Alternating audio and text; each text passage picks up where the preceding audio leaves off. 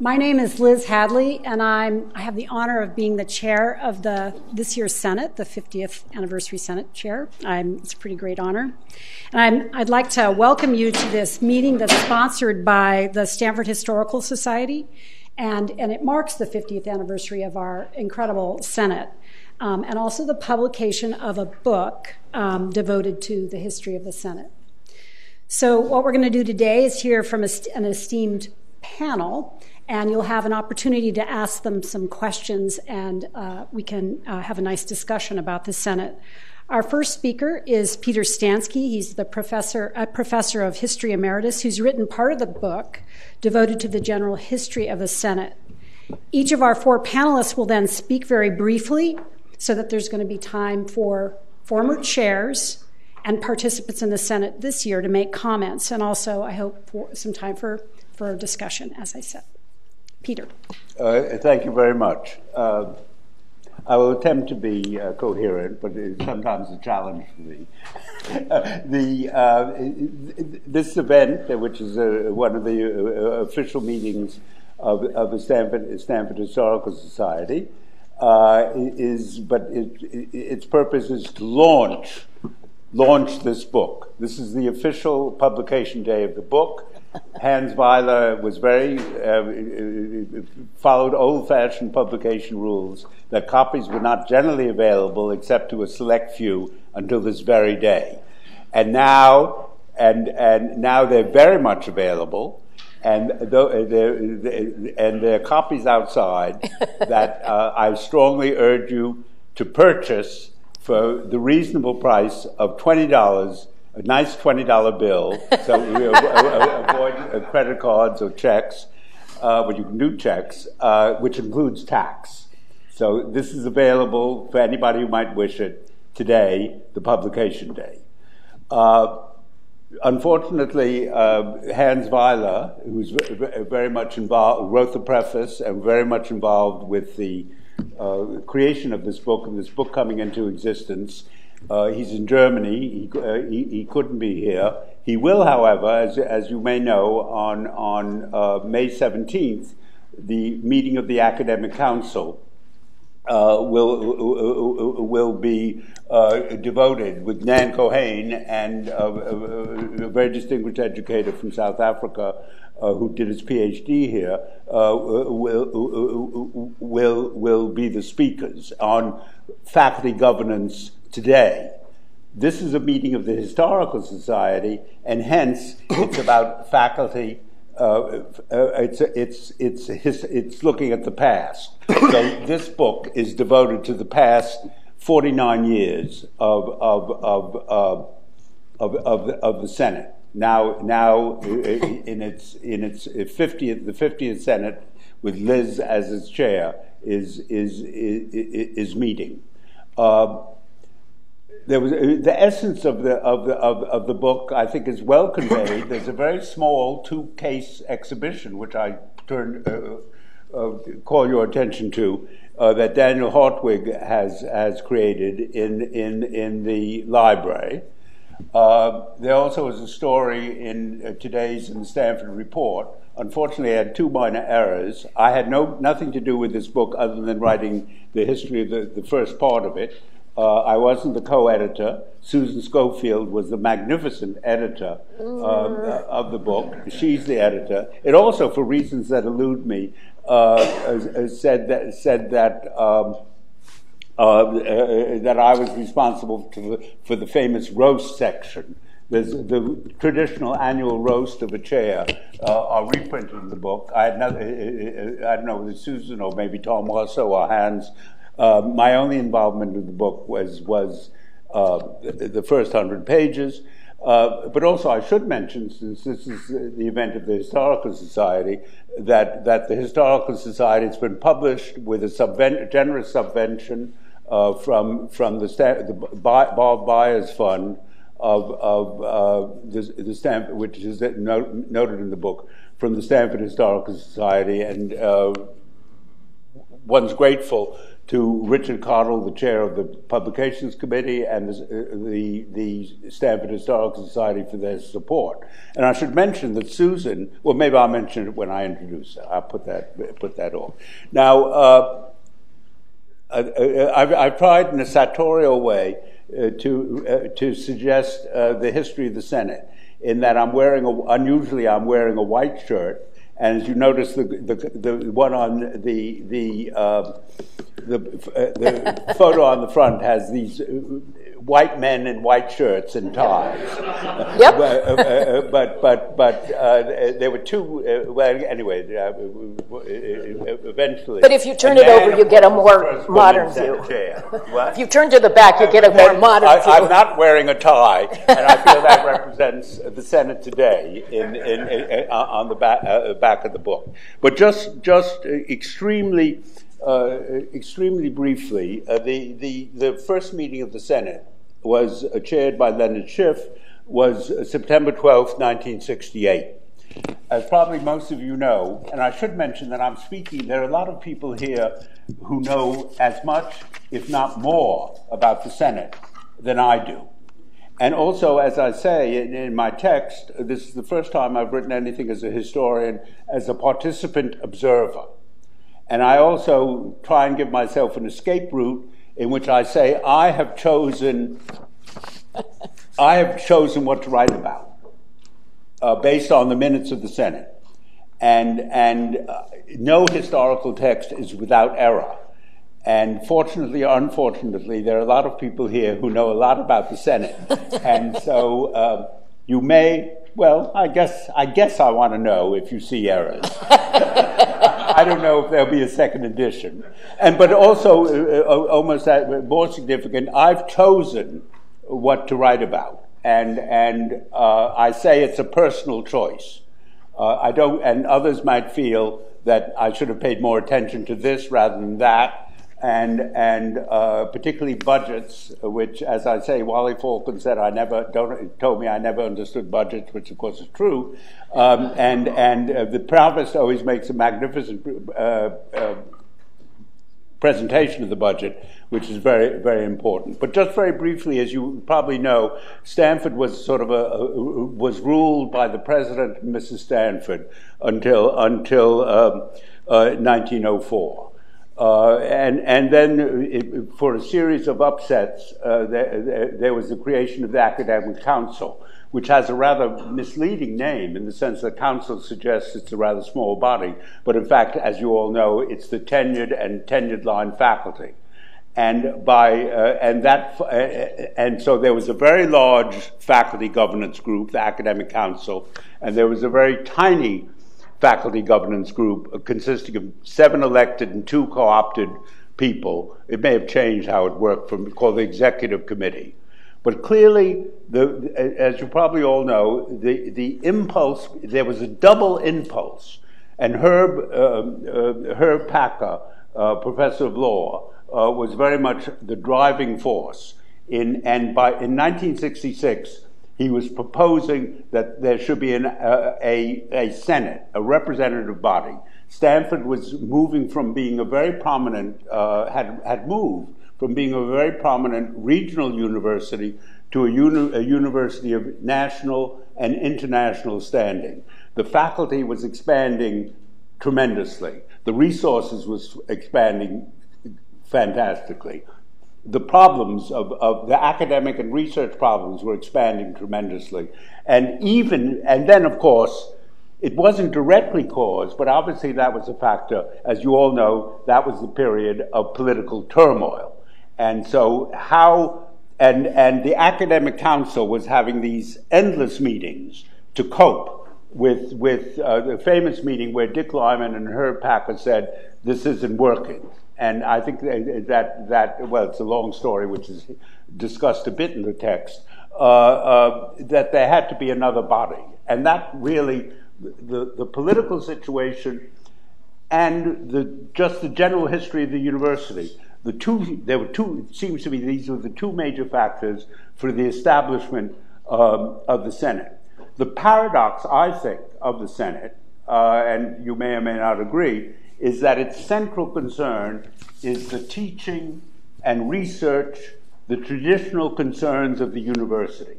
And that's what it spends most of its time. It hears these reports, it approves these reports, it's sometimes bored by the reports, it sometimes comments extensively, more than it should, but it's very helpful. Of course, the Senate, and I must terminate soon, but in a minute or so. But the Senate, the wonderful thing about the Senate, it represents the entire universities, so you get different points of view.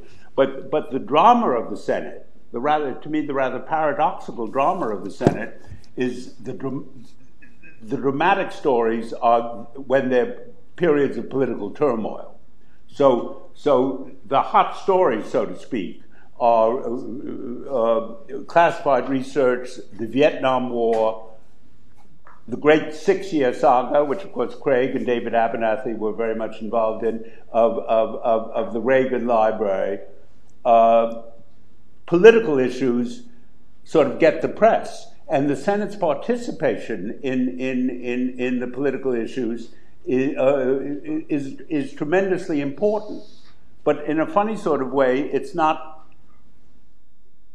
It's a part of what it does, but its central mission is, it seems to me, and I don't know if people agree, its central mission is the traditional concerns of a university, teaching and research, and that's what the Senate exists to on the basis of extensive committees, endless committees. The standard thing when a problem arose, we'll have a special committee. We'll create a committee to cope with it.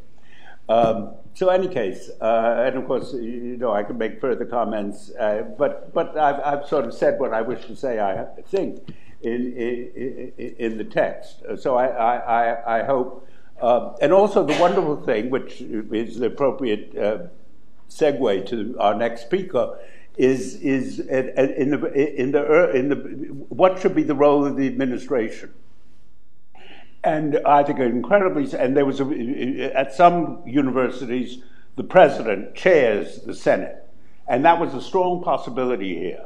But it was decided no, it would be a faculty member who would be elected annually, and the administration, the president, provost, and a certain number of deans, and I think there are now 15 ex officio members. And the very nice thing is that the ex officio members sit by chance, by their last name. They don't have, and of course the president, provost, and deans are faculty members, but they're also administrators. And they sit in the Senate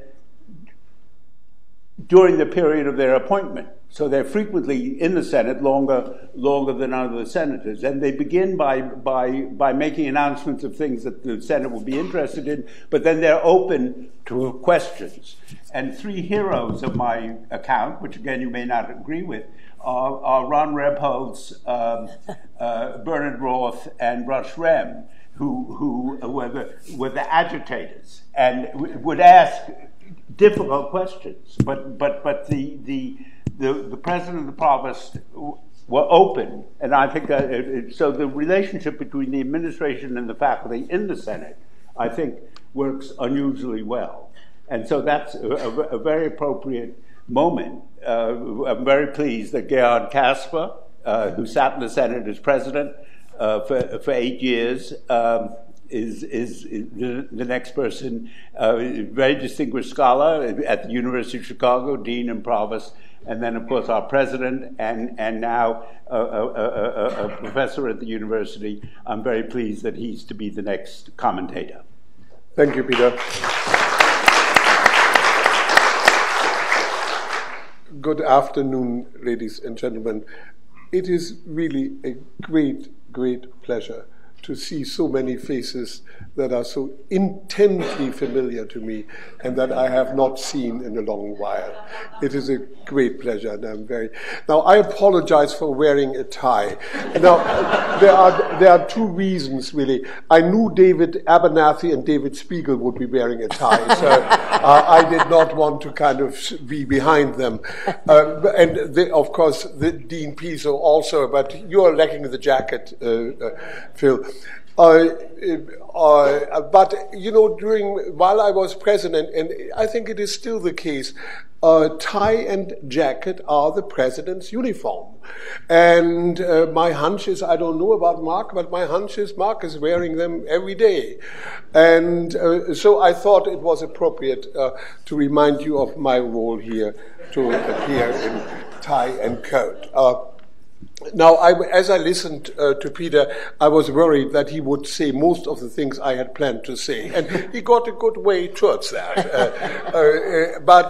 So there will be a little repetition, but it is, I think, useful repetition, as repetition often is. At the first meeting of the Academic Senate that I attended on October 8, 1992, I realized that the alphabetical seating arrangements that mixes both elected Senate members and ex officio members has the effect of treating the president from the perspective of senators as, in separation of powers terms, not separated. And I think that is a very important one. And of course, separation of powers is one of my specialties in constitutional law. So I had to start out by pointing out that this was really a very powerful step Stanford had taken. Al Hastorf, our former provost, a pioneer in the study of social perception, made a similar point, perhaps even more forcefully, when in September of 1992, he and I were walking across the quad and Hastorf stopped to introduce me to someone. This is Professor Casper. He also serves as president of Stanford University. As Herb Packer's, Peter mentioned that Herb Packer's proposal for a Senate evolved in 1967, some faculty as well as the Board of Trustees thought that the president should be the head of the Senate. The executive committee of the Academic Council fortunately did not agree, and due to their insistence, we ended up with a system in which the president and provost, as well as some other administrators, are ex officio, non-voting members of the Senate. Now, Peter has written, I quote, "The tradition developed early on that the president and provost would at each meeting inform the Senate of items of interest on which they could be queried. Members of the Senate could also ask them questions on topics of concern. The ex officio status of the president and provost made the point that although they themselves were faculty members, they were in this context considered administrators and almost as if they were guests of their faculty colleagues." I disagree with you, Peter. I confess that I never considered myself as a guest of the Senate, but rather as a colleague with special responsibilities and duties. Throughout my years as president, I actually cherished this sense of colleagueship. While I was a member of the law school faculty, that faculty would probably have been greatly surprised to see me regularly show up at faculty meetings. Thus, the bi-weekly meetings of the Senate were the occasions where I could feel most as an academic among academics. There is a tradition Peter mentioned for the president and provost to answer questions from senators. President Lyman was of the view that, I quote, "Stanford faculty both then and now have tended not to recognize their unique privilege, being able to question the president and provost on any subject with or without notice at every meeting." The question period was of particular importance to a president who was an unknown quantity to the Stanford community. It gave me a chance to be informal, to elaborate on my views, to use humor, and occasionally to show emotions. Reading the minutes, I even found one instance where the academic secretary, Marion Lowenstein, noted that my voice was rising in irritation. Donald Kennedy, you remember? You seem to remember. Yes, okay. Donald Kennedy, at the last Senate meeting before he stepped down, remarked, "I have heard some things in the Senate that I have not wanted to hear. For better or for worse, it is good for people to hear things that they don't want to hear." For better or for worse. Some faculty members, as Peter mentioned, played the role of questioner regularly. In my years, the most outstanding of these was Ron Rapolz. I mean, the most outstanding. Right. Of the English department. Unfailingly gracious, he rarely missed a chance to press his views of what the university should be doing. So much so that Senate life without his comments became hard to imagine. In the last Senate meeting of the 1993-94 academic year, after he had put a question to me and I had answered, I in turn asked Rapolz, "How dare you go on a sabbatical next year?" "With great pleasure," Rapolz replied. For the president, the academic senate is the one regular platform available to him for telling his academic colleagues and the campus community what he believes is important to the university. Robert Hutchins once complained that when a university gets too big and complicated, the burden of institutional detail is so great that nobody can think of what the institution is for. The Senate meetings were regularly used by all members of the Senate to deliberate on what the university is for. This was the case not only concerning the core educational and curricular issues that Peter made reference to, but also as to policies on sexual harassment, conflicts of commitment and conflicts of interest, recruitment and retention of women, affirmative action, grading policies, copyright and patents, the medical center. The debates about the Sheehan Commission on Undergraduate Education were a high point of my years as president. I wrote my statement on affirmative action for the Senate. I also used a Senate meeting in 1996 to put forward my views on the synthesis of teachers and students, which led to the introductory seminars and Stanford graduate fellowships. From the vantage point of the Stanford president, one of the most important aspects of the Senate is its institutionalization. It is made up of elected representatives of the various faculties. It meets regularly. It has subject matter jurisdiction as to certain academic issues. Its proceedings are characterized by normative forms of behavior. It has committees such as the Planning and Policy Board and those on undergraduate and graduate programs and on research. Put differently, the Senate is not ad hoc. And in many of our competitors, faculty governance is ad hoc. They suddenly come out when there is a crisis with mostly very unforeseen consequences. I was always struck by its great sense of professionalism and cooperation. Its tone was anything other than partisan. As Gail Mahout has put it, in a time when polarization and alienation are rife in public discourse, the Senate can be a bastion and a model and perhaps a refuge for those who wish the world were otherwise. End of quote, Gail. It provides the university with a sense of coherence, of togetherness that is very hard to achieve in a non-communitarian community such as a university.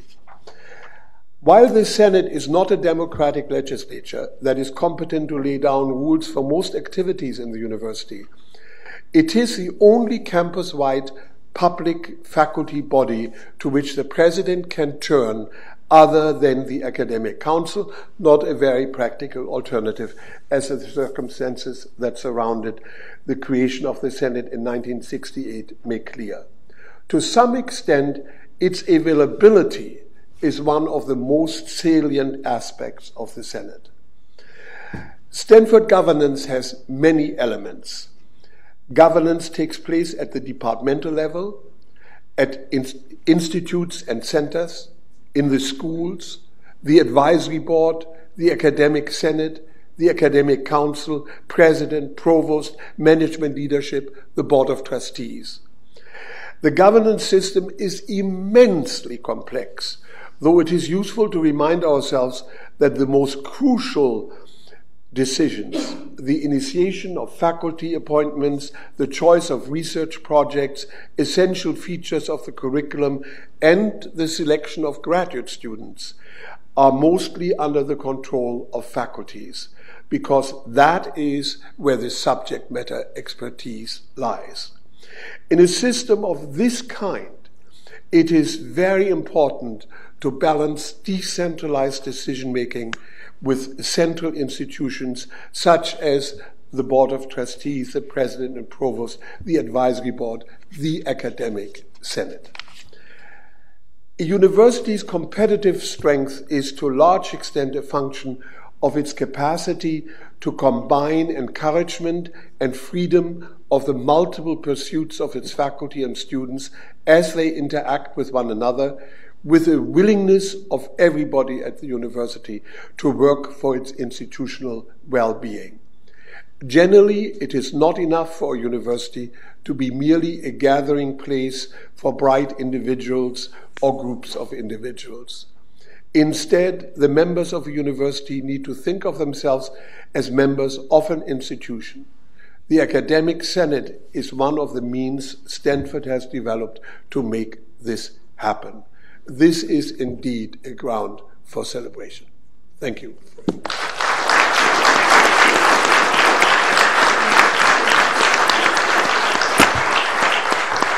Thank you very much. Our next speaker is Susan Schofield, who's uniquely qualified to speak. She's been the editor of the volume.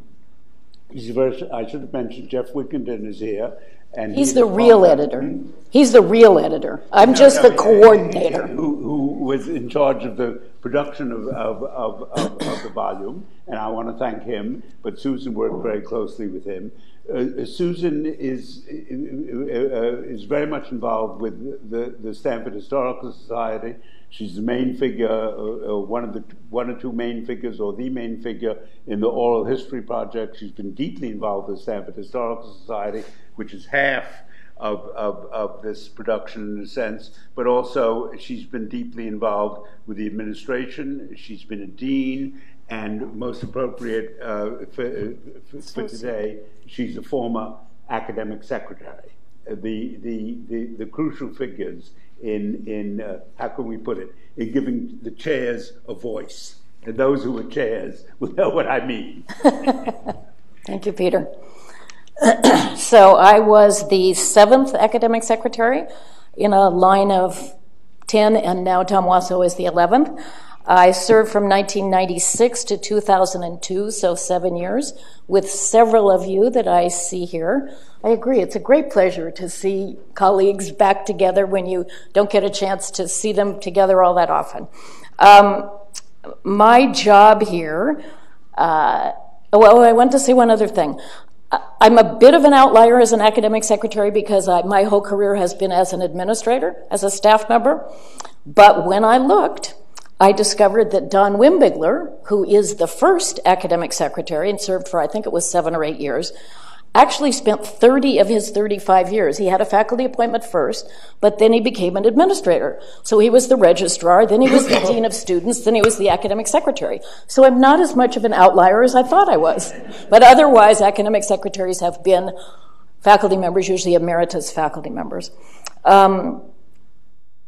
So my main role here is to sort of take us down to the ground level and talk a little bit about how this complicated organization of committees and senates and academic council committees, it's got a lot of moving parts, and what's the academic secretary's office for? It's to keep those gears moving. So I'm going to do a little bit of what's behind the scenes. The academic secretary's office usually has 3, sometimes 4 people, depending on budget cuts or budget increases. And I want to give a special shout out, kudo. All of you know Trish Del Pozo. She retired a year or a bit more than a year ago. She was just the incredible essence of the academic secretary's office for 30 years. She had this unbelievable memory, and she didn't just remember facts, she remembered nuances, who said what and why she thought they said it, and she was extraordinary. But I know Hans and Tom have found ways to move beyond with Adrienne and a great staff, but everybody does miss Trish. So thinking back to 1968, if you're the academic secretary's office, what are your tools? Your tools really are a typewriter and 3x5 cards. And I kid you not, those 3x5 cards were still there during my time. Trish did not want to give those up. But most everything now has become computerized, of course. It's a much easier operation. Also, we've mentioned the white men in white shirts and black ties. Now the Senate is itself much more diverse. If I counted correctly, there are 24 out of the 56 elected senators in Senate 50 that are female. So we've come a long way there. So what does the academic secretary's office do? Principally, I'm going to tick off some things quickly. They are the keepers of the historical record, obviously. The academic secretary serves as the Senate's parliamentarian. This is Robert's Rules. It is way too big, way too complicated, but you do learn it. You must learn it. Though I did, after a few years, I created a little one-page, what you might call Robert's Rules for Dummies, and that tells Senate members and us the simple things, how to make a motion, when you can defer, how you can defer, et cetera. So I think that in ways was a lot better than this big thing. But this is the Bible. Do you have one, Tom? No, I want your cheat sheet. It's on your website. So the academic secretary partners basically with each Senate chair. Helps to support them sitting at a table like this at one floor down, managing the meeting, dealing with issues, counting votes, etc. And then the academic secretary basically creates the history by writing the minutes. He who writes the minutes creates the history, they say. Different academic secretaries have written minutes differently. Most people on the campus, I think, adored Art Coladarchi's minutes because they were erudite and they had little snide asides about what somebody was wearing and what have you. They were quite humorous. That I did not see in me. So I spent my time when I wrote minutes, and usually it was about 2 days, usually over the weekend, given the deadlines with the campus report, now Stanford report. I spent my time trying to sort of condense and make sense of the thread of discussions and pull people's comments together when they agreed and what have you. But that was my approach, and others have approached them differently.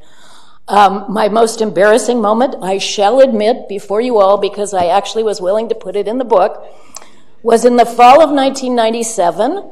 The Senate chair had congratulated Myron Scholes of the business school for having received the Nobel Prize in Economics. You may remember this, maybe you don't, Gerhard. So we wrote that up in the minutes, of course, and then the minutes were reviewed and proofed. I'd proofed them, but then they went through one last spell check, and there was a new version of Word and whatever. We didn't notice. They went to the publication. They were published, and that morning, Myron Scholes had become Moron Schools. Horrifying. Horrifying. So I did apologize immediately at 8:30 in the morning or whenever I was in the office and realized this. And most of the Senate members said, "Oh, it's okay, Susan." And one said something else that I shall not repeat. But in any case, I thought I must make lemonade out of this lemon. So 2 weeks later at the next Senate meeting, I had spell-checked every Senate member's name, and I'd come up with my favorites. And my two top favorites still are Ramon Saldivar was serving in the Senate. He could be was spell-checked into romaine salad. And Lucy Shapiro, who probably didn't appreciate it, became Lucky Shopper. So I lived through it. It's 11 years, gone now. It was okay, I think, but it was very mortifying, and we really watched spell check ever since. I actually learned that Dilbert picked up that little theme some months some months later, and the idea was, no, I didn't call you a moron. It must have been the spell check.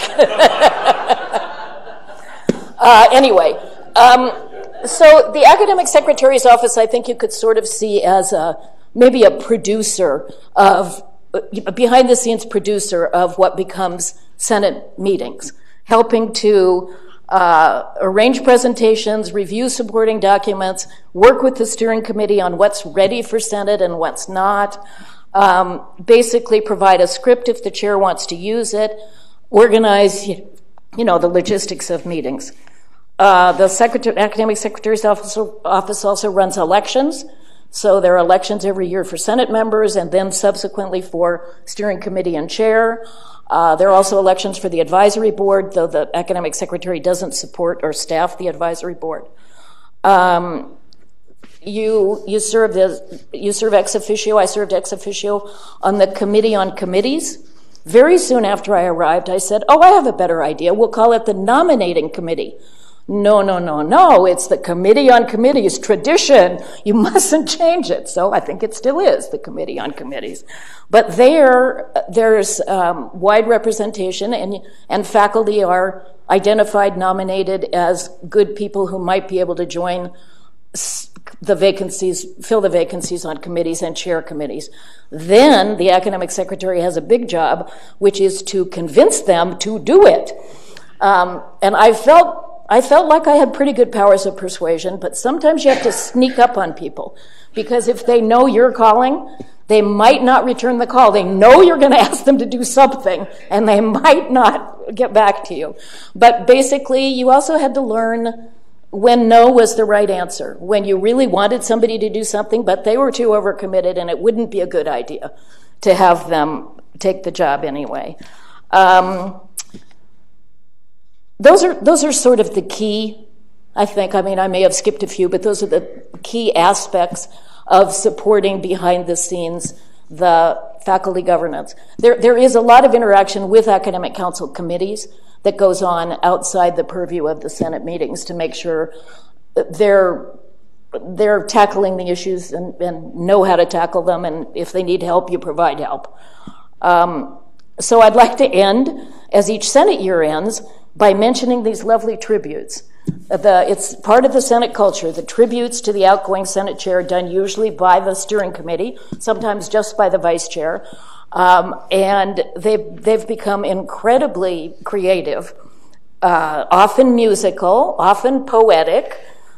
Shakespeare, Gilbert and Sullivan, you name it, they've showed up in the roasts and toasts.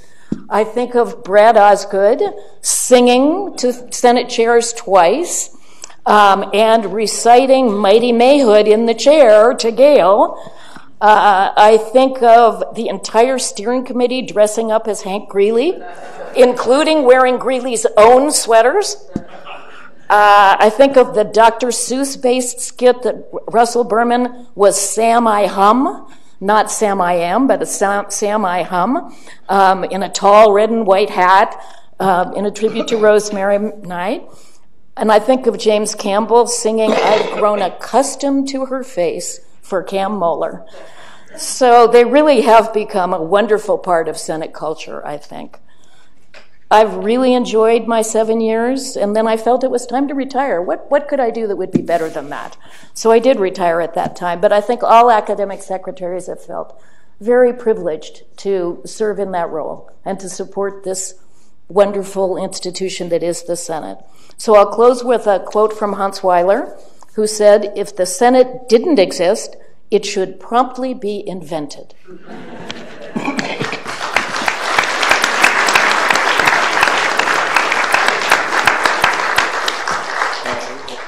Thank you very much. Our last speaker is Ethan Ris, who's a faculty member at the University of Nevada, Reno. He is a recent PhD from the Stanford School of Education, and we're very pleased that he could come and join us today. And he's written a splendid essay in this book about faculty governance at other universities. So he provides a comparative perspective for our faculty senate. Ethan. Yeah, thank you, Peter. I have disappointing news, despite what Peter just said. So I'm not going to answer the one question that you probably want me to answer. That is Stanford's academic senate important beyond this campus? Is it exceptional in some way? Is it exemplary? Or is it fairly typical and unremarkable among faculty governance bodies at American universities? I'm not going to tell you.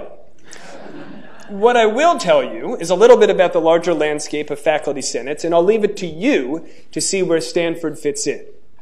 So, first of all, we're certainly not unique in having a faculty senate. They exist in one form or another at 90% of all four-year institutions in the U.S., including all but 6 of the 151 institutions classified as R1 or R2. Now, senates, of course, vary widely. In 2004, James Miner, a higher ed scholar, developed a typology of 4 prevailing models of faculty governance bodies in the U.S. that may be instructive. So Miner's first type is the functional faculty senate. Now, if you're thinking that functional sounds like damnation by faint praise, you are correct. Functional senates limit themselves to strictly academic issues like curriculum and standards, but even on those questions, their power is frequently overridden by presidents or boards. They're predominantly passive, responding to an agenda set by the administration, and occasionally they react to perceived threats from the administration directed at the faculty, which is an important function, to be sure, but I think we can agree that self-preservation is not the same thing as governance. So as a counterpoint, Miner offers the influential senate, which is as good as it gets. These bodies play an integral role in running the university, with authority that stretches well beyond faculty affairs, into fundraising, budget allocation, and even the hiring and retention of senior administrators. These influential senates help set the agenda, including on issues that go beyond academic questions, and indeed into questions that are not directly related to faculty welfare. This includes areas like athletics policy and human resources policy. Then at the opposite end of the spectrum are ceremonial senates. When these bodies meet, if they meet at all, it's primarily to elect their own officers, and maybe gossip a bit before they adjourn until the next academic year. And finally, there are subverted senates, which have the will to power, but are stymied by the administration. This situation arises not necessarily because administrators do not respect faculty voices, but because they choose to work with faculty in more informal ways. In some cases, the subversion happens precisely because the Senate is too active. If the president sees the body as confrontational, she may be inclined to rely instead on a kitchen cabinet of professors to serve as the voice of faculty, while ignoring the Senate and its protestations. So that's one typology that offers a wide range of possibilities. Not everyone buys this. The late Martin Trow, for example, argues that all academic senates are essentially worthless. For explanation, he points to the historically strong position of presidents and of trustees. These individuals are jealous of their power and their management expertise, and they're reluctant to share it with the part-time amateurs serving on the Senate. I quote from Trout, "Administrators provide managerial information to Senate committees rather selectively, often on what they define as a need-to-know basis. As a result, these committees often do not have enough information to ask the right questions of administrators at the right time, and so they are merely consulted after the basic decisions have already been made." Is that fair? Perhaps, but generalizations can only take us so far. Even typologies lose the nuance that comes from actual cases. So in my chapter, I profile a half-dozen faculty senates at peer institutions, showing how dramatically these bodies vary in form and function. So take, for example, our friends across the bay. The differences between Stanford and Berkeley are much deeper than the public-private dichotomy. It's important to remember that Berkeley is not the University of California, but rather simply one of 10 campuses of what is legally a single statewide university. So this means that while Berkeley does have its own divisional council for some local faculty governance issues, the real power lies in a 40-person assembly of the academic senate, which represents the entire UC system. That body helps determine issues ranging from tenure and promotion policies to admissions, non-discrimination initiatives, and the approval of new degree programs. So the UC faculty voice is powerful, but individual campus voices are muted. For a very different counterpoint, look across the continent to Columbia. That university's senate was created on September 12, 1968, the very same day that the Stanford Senate held its first meeting. But the similarities come to a quick halt. At Columbia, there is no traditional faculty senate. Instead, it has a university senate. This body is more than half professors, but it also includes 9 administrators, including the president and provost, who are voting members. And more momentously, 24 of its 108 seats belong to students, both undergraduate and graduate. So think about that. At Columbia University, undergraduate students have some say in tenure and promotion policy. But the power keeps flowing up, too. Columbia's 12-person executive committee of the Senate, which includes 8 professors and 2 students, has a formal role in hiring the university's president, provost, and even some of its trustees. So do you see what I said or what I meant earlier about variation in form and function? And then there's Harvard. You knew I was going to discuss Harvard. Harvard's faculty senate is particularly notable, particularly interesting, because it doesn't exist. And it never has. When the Harvard faculty famously voted no confidence in President Larry Summers in 2005, that wasn't a resolution passed by a Senate or any other representative body. That was a vote of the Faculty of Arts and Sciences, which is just one of 15 divisions that make up the university.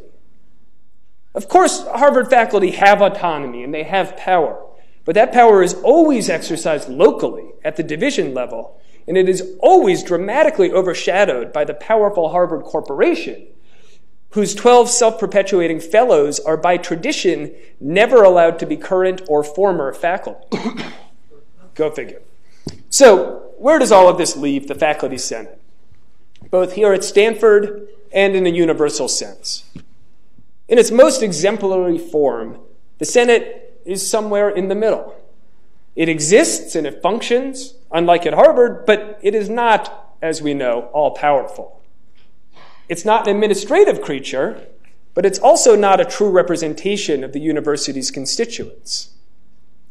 So to that end, it's important for us to remember that the Faculty Senate is not modeled on the United States Senate, which is elected by the people and endowed with inalienable power by the Constitution. Its model is the Roman Senate, a patrician body without true legislative power. It's undemocratic, it's frequently petty, it's sometimes indulgent, and it's always at risk of being overridden by the consuls or crushed by the emperor. And yet, it exerts tremendous moral authority, and it consistently speaks up for the ideals of the larger community, especially in times of crisis. And while we're on the topic of antiquity, I will end my comments by quoting Archimedes in his famous observation about the lever. He said, "Give me a firm place to stand, and I will move the world." The Faculty Senate is not a lever. Whether it's ceremonial, subverted, influential, regardless of its makeup, regardless of its authority, the Senate is simply not a tool with which one can move the whole world. It is, however, a firm place to stand. And according to Archimedes, that's no less important. Thank you.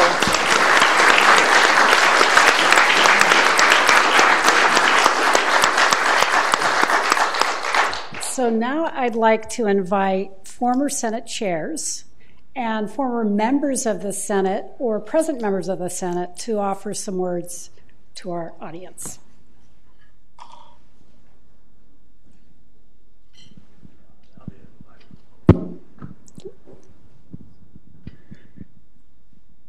We're members of a community, as Gerhard said, and that means we're individual members. I was struck this morning, and in fact, deeply, deeply moved by the picture of Herb Packer. I knew Herb Packer. He the first dinner party I ever went to at Stanford, the Packers invited me. He was and you see that man, a young man in this picture, in his absolute prime, with a future, obviously, of leading the university. And he certainly would, he and Dick Lyman were chosen to lead the university. And then to see him struck down like that. So, and this individual created, in a way, this Senate, though. He was a person. And when I think of the chairs here, people that I know or I'm still can remember them a little bit, I think of them as individual people and community members of the institution. These people, you, all of you, your personalities, the sort of thing that made Herb Packer do what he did, are parts. And I just think it's important to remember the excellence of the members of the university, and I guess I'm trying to pat us on the back a little bit. Thank you. Thank you, Rob.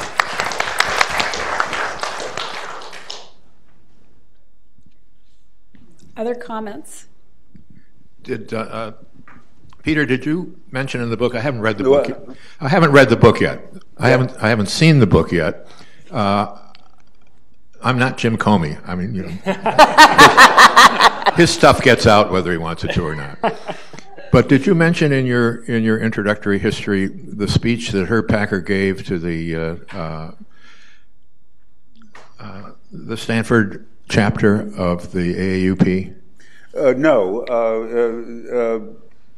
I think the only mention I have, the AAUP, I think to our shame, particularly considering that the AAUP came out of the Roth case on the Stanford faculty. I had reason to try and discover.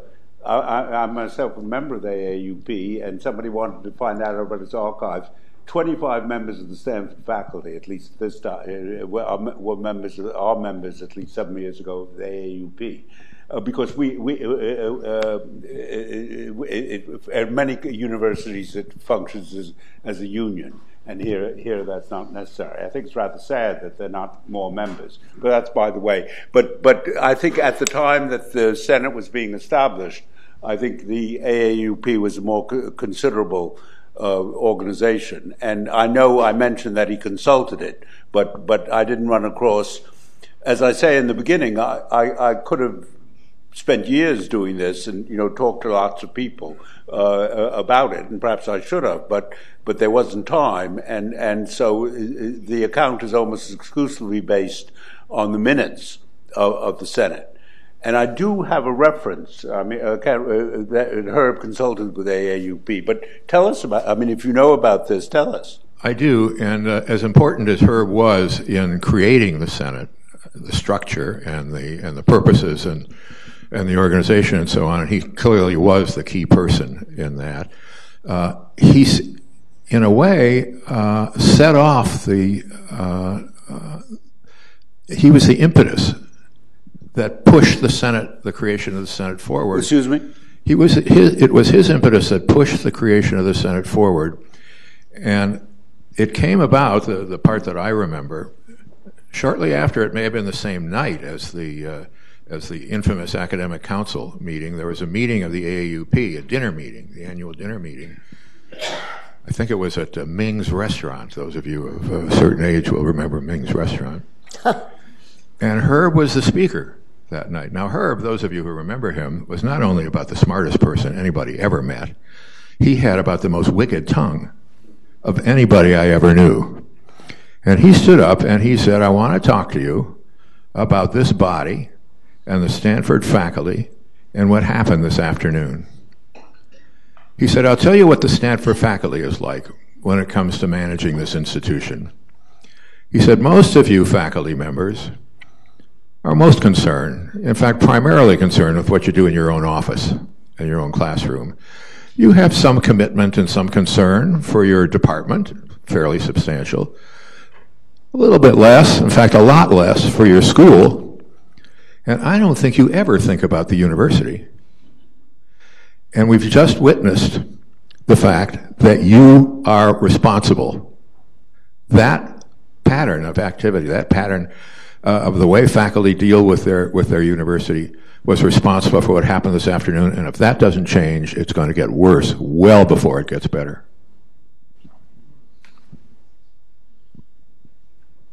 Leslie, behind you. Thank you. I'm Nan Cohen. I chaired the 13th Senate and left Stanford. That was not an easy decision right as my year concluded. And Bob and I are now back as visitors this winter and spring. I've very much enjoyed this program. I think it's a marvelous thing that the Historical Society has done to give us this book. It's full of memories, but also of wisdom about the faculty governance at this place. And having spent some time at 4 other institutions since I left, both on the administrative and the faculty side, I can say that this is a special, distinctive, and in many ways exemplary institution. For all the ups and downs, I think the Stanford Faculty Senate deserves a great deal of our admiration and gratitude for many reasons over the years. So I won't say any more today. I look forward to talking about the future at the next time we're together to think about this 50th anniversary.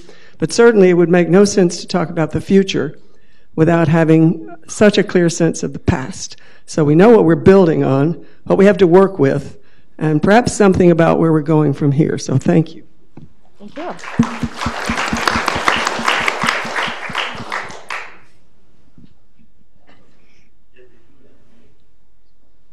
Thank you. So I'm Ray Levitt, chair of the 45th Senate. And, unlike some other committees or organizations, we don't have a president-elect and a president emeritus to help coach the poor soul who becomes the chair of the Senate, or a chair-elect and a chair emeritus. And so that role is very admirably filled, I have to say, by the academic secretaries. There are several of them here. I had the privilege to work with Rex Jameson. Others of you have worked with others. But the amount of advice and help and guidance that they and their staff, and I worked with Trish Del Pozzo, and if I needed to know something about the nuances of the history, as you say, she was an absolute walking encyclopedia of what had happened at the university. So I'd like to personally express my appreciation for that function being filled, in fact, by the academic secretary and their staff. The other comment I'd like to share, just an anecdote. During my term, we were approached by a committee that had been formed, I think, from Arizona State originally, called the Pac-12 Faculty Senate Chair Committee. Now, why the Pac-12 was a suitable peer group for academic senates to meet wasn't clear. Utah and Colorado had just been brought into the Pac-12. But I decided to go to the meeting, and we were talking about comparative governance at different universities. And when I mentioned, first of all, that our president and provost came to the meeting and took unscripted or prepared questions, people were aghast. When I told them that the president and provost had a higher attendance record than the average Senate member, they were even more aghast. And so we really do have something unique here, and I appreciate the comments that have been made by Gerhard and others about that. Thank you.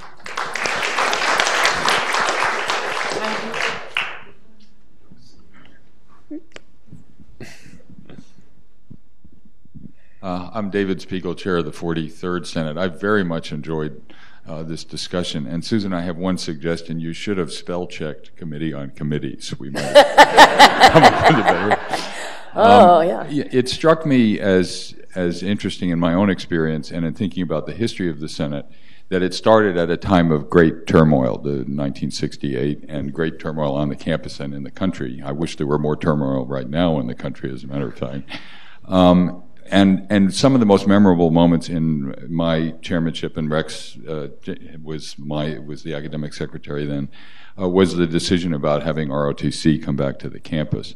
And it was a remarkable experience of going around hearing what students said, chairing a very contentious but disciplined, organized, respectful debate.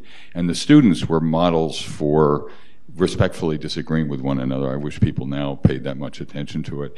So I'm thinking of the Senate as kind of an implicit power structure rather than an explicit one. That is, it does, in fact, very seriously discuss changes in academic policy and in curriculum and required courses and all that, as it should.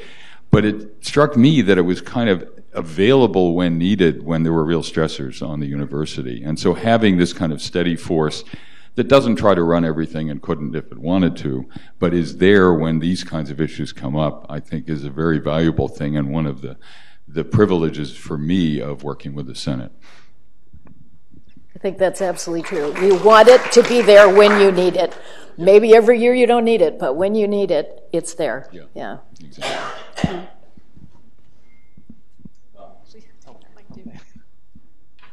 Hi, I'm Tom Wasso, current academic secretary, and I was chair of the, I don't know what Senate, 2003, 2004.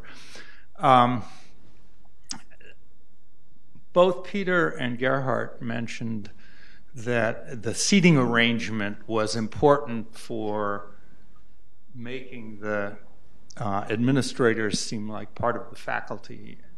And I wonder whether that's really the crucial factor.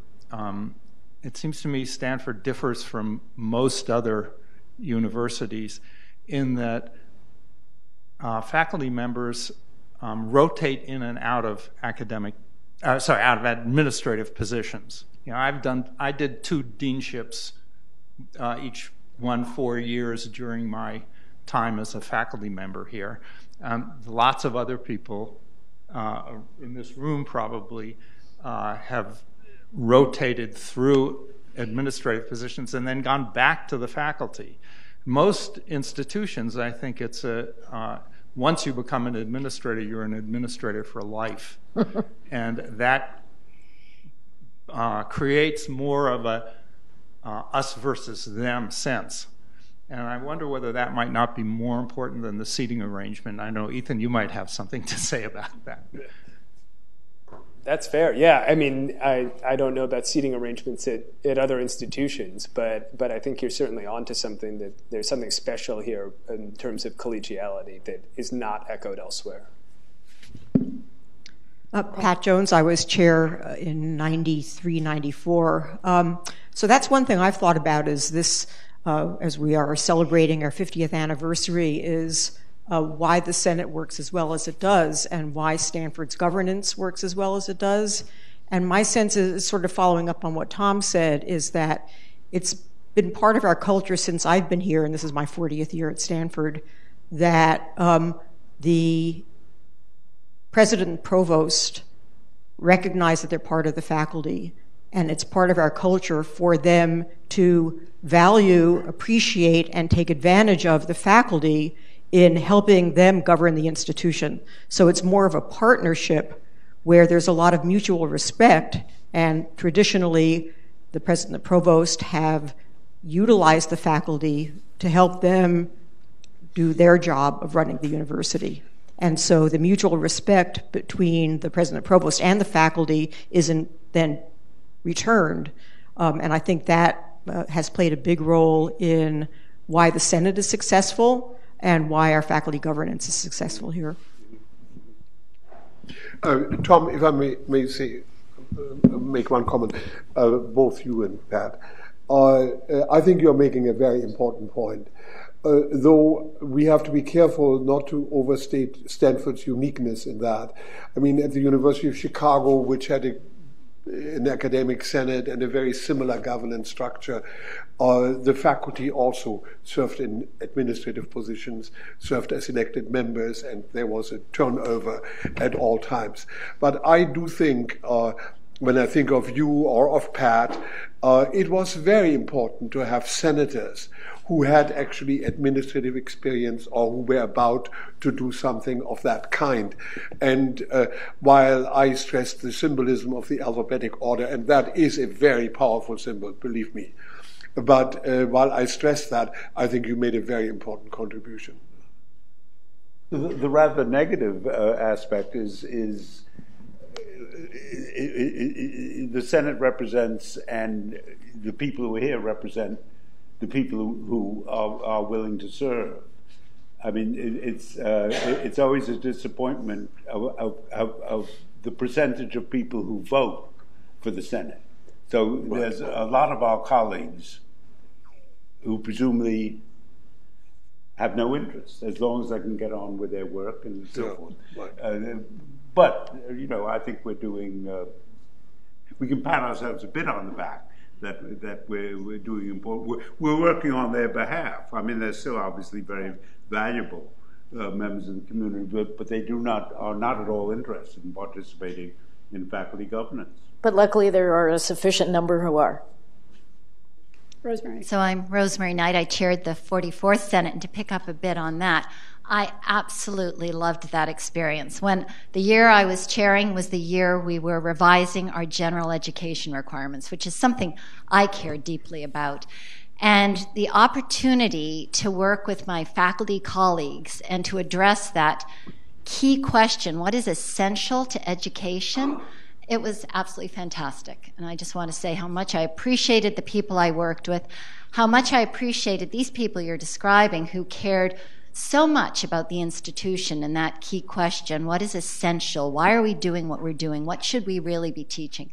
It was an absolutely fantastic year. So I thank everyone I worked with that year. And Rex, right next door to me up there. So.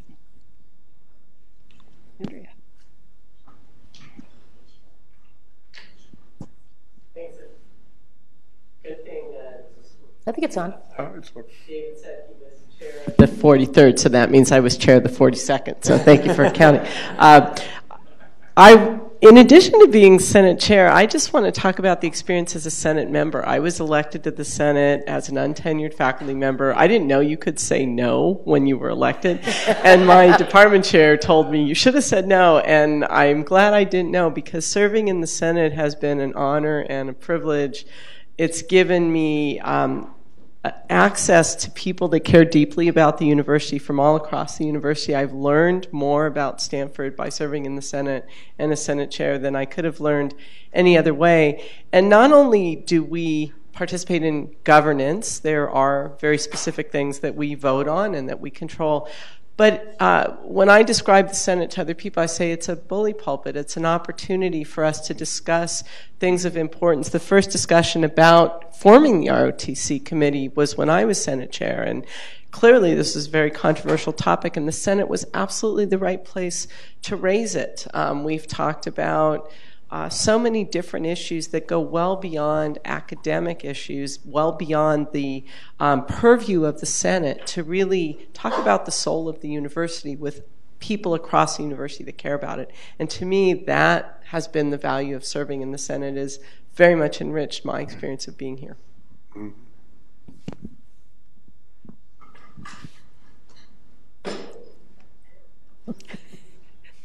So, I'm John Chimini, professor of philosophy.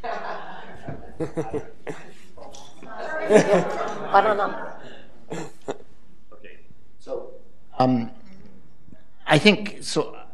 I served on the Senate for 17 years in an ex officio way, and then for about 5 years before that as an actual elected senator.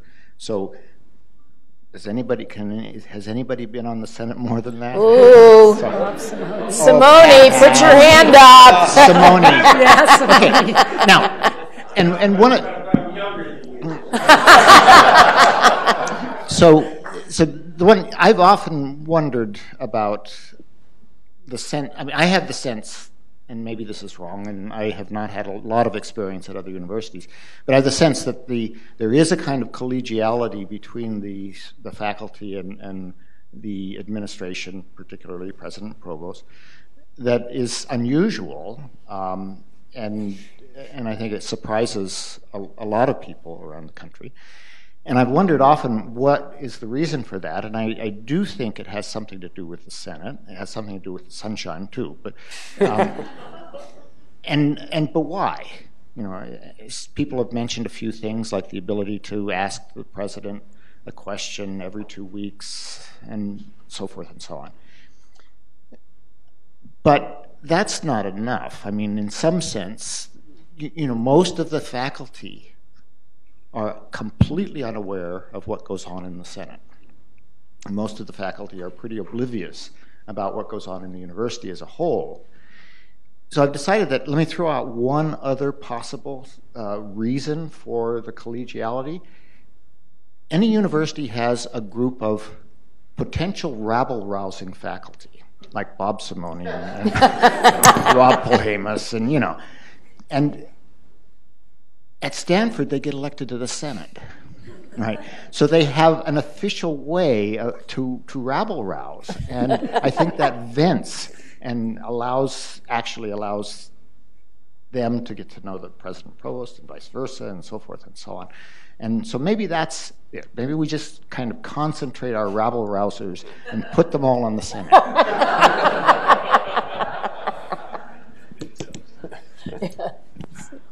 There's another comment.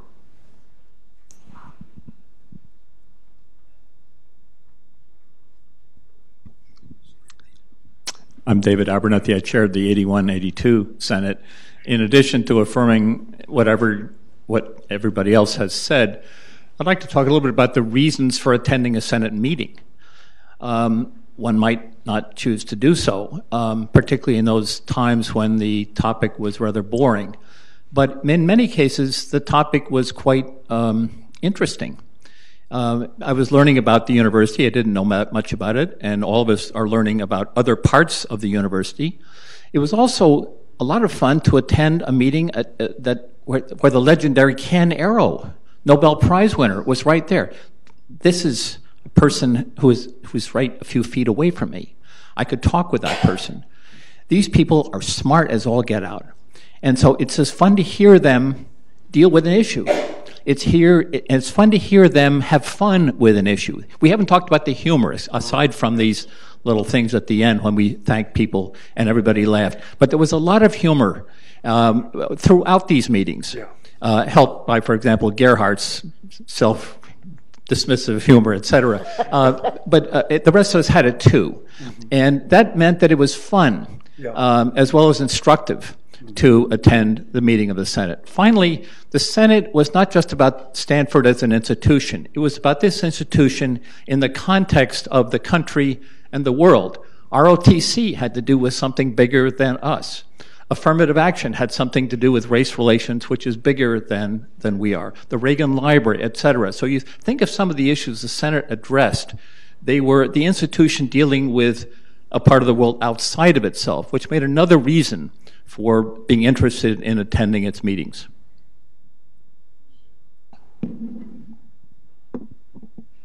So now, unless there are other comments there, I'd like to open it up to anybody else who has a question or a comment. Yes. First and then second.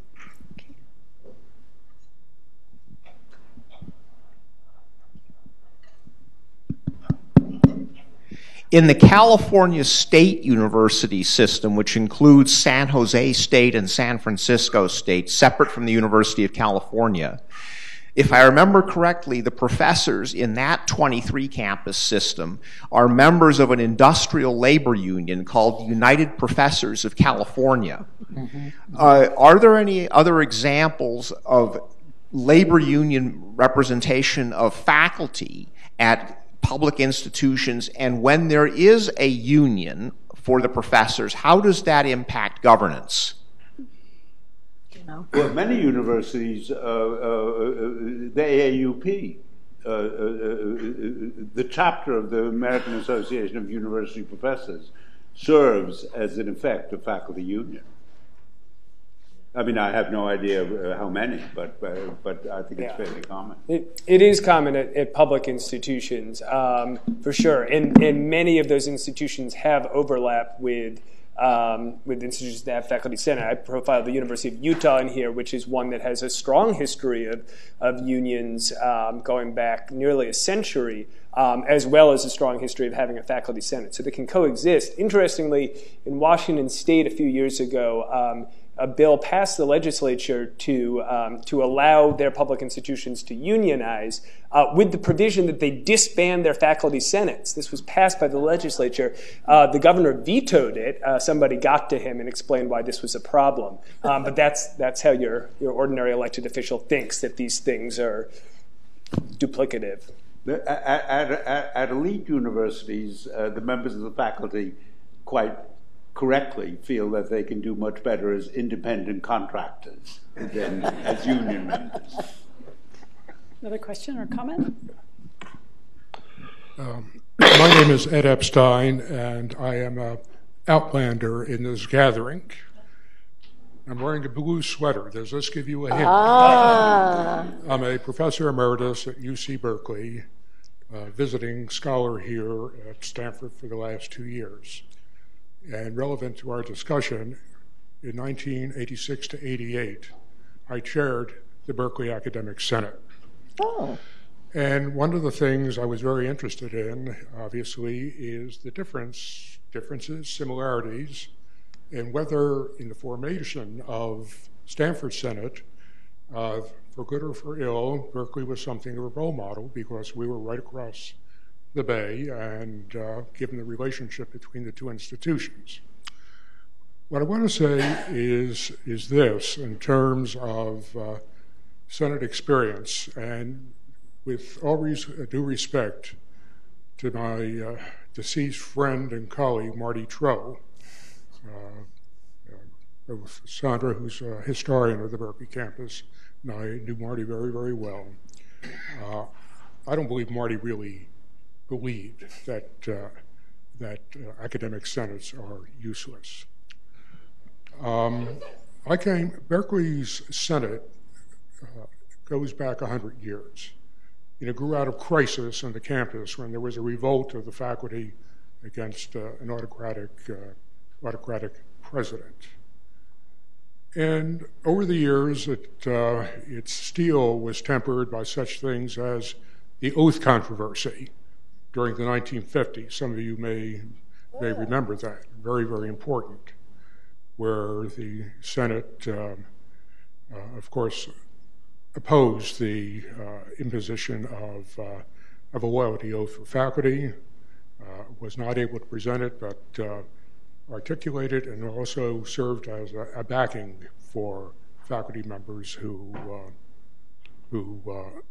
refused to sign the oath.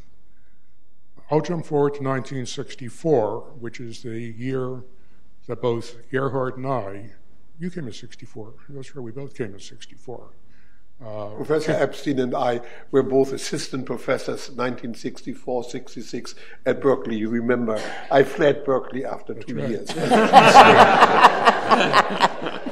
And I will speak louder.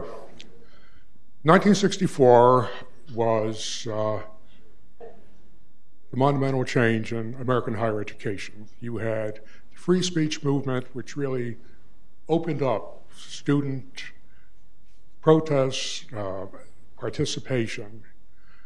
And I remember vividly, I'll never forget it, the academic senate meetings in the fall of 1964. And the Senate and various committees of the Senate were very, very important in serving as mechanisms to provide accommodation, mediation, not quite arbitration, but mediation between the administration, and then inevitably the state became involved, and the students. And anyone who was present at that time would say that the Senate was a very important factor in achieving a modus vivendi. I can then go forward to my own experience in 86, 88, where the hot issue on the campus was an American Studies proposal, i.e., as some would say, an ethnic studies proposal. It's a very hot issue, an academic issue, but also one that had symbolism, had political ramifications within the state. And I would say that the Senate, during my term and my successor's term, was able to come up with an academic proposal that met Berkeley standards in terms of what legitimate courses are, and was able to do this. One point here that's important, that I feel very strongly about, and that is the interaction of administration and the Senate.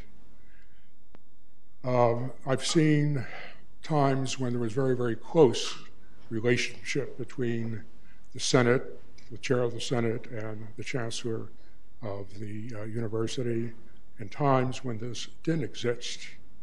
And those were not good times. And very recently, I won't mention names, but very recently we experienced this on the Berkeley campus. And this didn't behoove well for either the Senate or for the then chancellor. Where it worked best was a very iterative relationship between the Senate and the administration and mutual success. But the last point I want to make is something that we didn't mention, and well, by the way, in terms of faculty coming and going to administration and Senate, I mean, that's the Berkeley tradition. I mean, people become deans, go back to the faculty. They become chancellors, go back to the faculty. I mean, that's an important dimension here. So I think this is a wonderful gathering. Look forward to looking at the book, and I must say, after nearly 2 years over here, it's not all bad at Stanford. Thank you.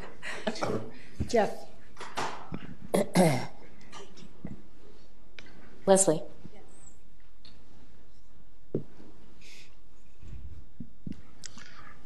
So thank you. I'm Gerhard Casper, and I've been at Stanford for 35 years on the faculty, and Etch laid down a challenge. I was just looking through, and I went by, the chairs, and I estimate I've been on the Faculty Senate at least 20 of the 35 years. So, and then not as provost either. So. But I just want to make one point. One regarding the role of the academic secretary, and then one about what the Senate meant to me and what it has meant to me. And I remember the first year I was on, Marion Lewenstein was the academic secretary, and she invited me to lunch.